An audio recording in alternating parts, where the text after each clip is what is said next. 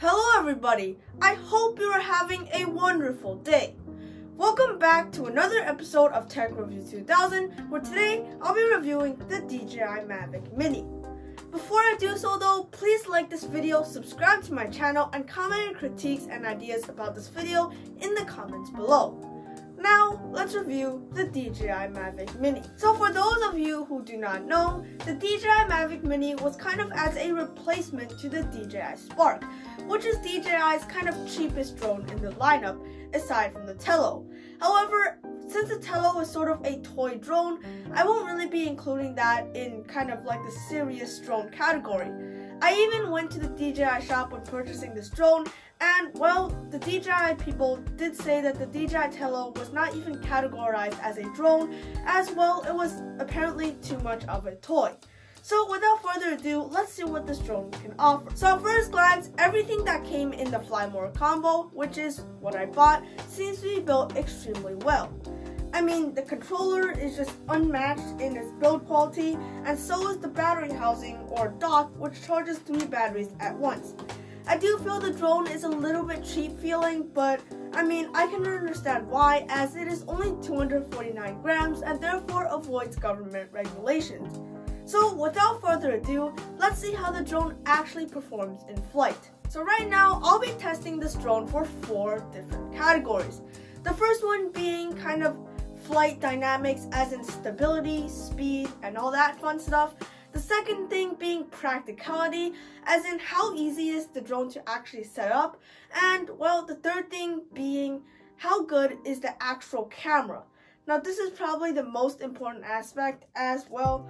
I mean, I feel like the camera is something that you'd buy this drone for. And last but not least, I'm testing this drone for wind resistance. How well does this drone perform against wind? Now, let's see how it performs. So setting this drone up is actually quite easy. All you have to do is take a battery from the dock, and if you don't have a Fly More combo, you will only have 1 battery.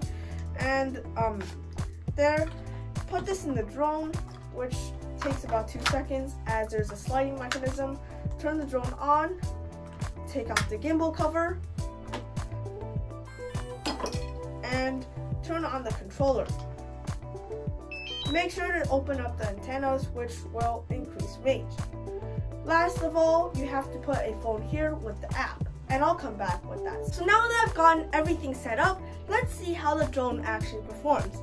Now, I'll be testing this inside and outside, as, you know, things like hoverability, and I don't think that's a word, but, you know, turbulence and wind resistance, it'll be better to test inside, as I'll have a more controlled environment. But other things like speed and stuff like that, it'll obviously be more beneficial to test outside. So let's see how this drone actually performs. The first thing I'll be testing for is how stable is the drone. So I'm gonna back up here because I'm kind of nervous, and let's see. Wow. Okay, so this drone is really stable, and let me just bring it down. And wow, it's super stable. It is not moving at all. There's no turbulence in this drone, but still, that's really crazy. And I'm just gonna let it hover here, and it's not moving at all. And it's really stably coming back, and I'm not even scared. Whoa.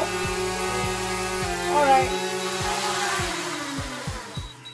Wow, I landed it right on the edge. Okay, so I can conclude that the drone performs very well in stability without any turbulence. But I wonder how it will perform with a fan. So I'm gonna go get my fan, and let's see how this drone actually performs in a windy environment. So I got this small little neck fan over here that surprisingly pumps out quite a bit of wind. It is not extremely powerful like a tornado, but I feel it is a very accurate representation of what the drone may encounter in, you know, outside. So let's see how it performs. And I'm obviously gonna step back for this again, as I am kind of nervous that the thing is gonna hit me. So let's start it up. Wow. Now I've got the drone right next to the camera, and I'm gonna go back a little bit. And it is hovering without any input. So let's see what happens if we give a little bit of disruption to the wind. So, let's see. Whoa. So at this point, I was incredibly surprised that the drone was not moving much, even though I was applying a lot of wind to it. This is an incredibly good trait to have for a drone, as a drone has to stand up to wind to be able to give smooth footage. Now wow, that was incredibly stable. As you can see there, the drone was still hovering without much disruption, even though I was putting the fan directly at it. Now this fan is actually extremely strong, and to prove it to you, I'll be blowing a piece of tissue paper. So I ripped up a piece of tissue paper, and now it's time to prove that this fan actually pumps out a lot of wind. And I'm gonna direct both these heads forward and here. So just to prove that this fan actually is powerful, the fan, as you can see, is blowing the whole tissue paper up, which is actually pretty strong. So in conclusion, both those hover tests got a pass from me. So basically what I learned from that is this drone can hover smoothly both in wind and in non-turbulent conditions. And I feel that is incredibly important for a drone. So on to the next one. The next thing I'll be testing for is kind of flight dynamics, as in I'll be testing for speed. So let's go outside and see how fast this drone can actually go. Now the first thing I did outside was I hovered the drone around a little bit just to get the motors warm, and right afterwards I accelerated the drone to full speed. Now the results really shocked me, as this drone went extremely fast compared to what I thought it would go. And well, I feel like this is just something that's incredibly important for a drone, as if you want to get that shot, or let's say you're chasing a car, the drone would keep up no problem. Now, knowing that the drone was able to go fast just wasn't enough for me. So what I did was I took some quite vigorous turns on full speed, and I found that the drone was actually able to handle it pretty well. So this definitely receives a pass from me. Now that I can see that the drone was able to go extremely fast while maintaining good vigorous turns, I want to see if this drone is able to provide good footage. Now what I am testing for here is, one, is the drone able to stay level or position the camera in a good way with the gimbal, and two, is the drone actually using a good camera. Now this is incredibly important, as if you don't have a good camera, then it kind of defeats the purpose of the drone itself, as this is kind of made to be a photography drone with a little bit of fun in it. So let's see how the camera actually performs. To test the drone's camera and the gimbal, I decided that filming this bench that I saw where I was, well, actually testing the drone would be the best thing to do.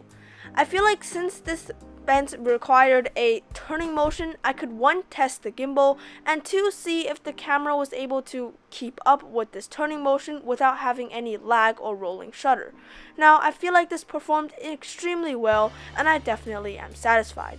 Now, because I had to give a solid result as to if this camera was good or not, I tested this camera a second time by filming what was behind the bench, and yet again, I feel like this camera definitely met my expectations, as I feel like, one, it's just extremely smooth, and two, I feel like this camera is just super clear, and in some ways even more clear than, let's say, your phone camera, which is just utterly insane. Since the DJI drone has a function in which the drone can control itself to create easy and simple cinematic shots, I decided to test those on myself and see if the drone could actually perform up to my standards without me touching the controller. And I do have to say, for this category as well, just like almost every single other category, I'm extremely impressed with how this drone performed. Like, I'm literally not even touching the sticks, and the drone was able to make these cinematic shots by itself.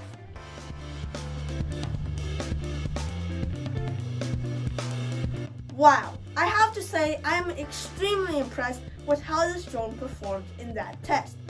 Whether or not I was controlling the drone or the drone was controlling itself, the drone was able to give steady, non-pixelated footage that was really cinematic.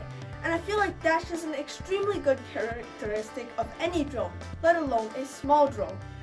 So now that we know that this drone performs well in pretty much everything, let's see how practical it is by seeing how long it takes for me to set up.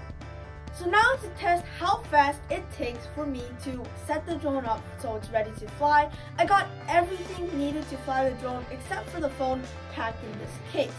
The reason why I'm not going to include the phone and the app in this setup is because I don't feel like that's really part of setting up the drone, as I mean the phone is something separate and it only takes about 10 seconds to set up.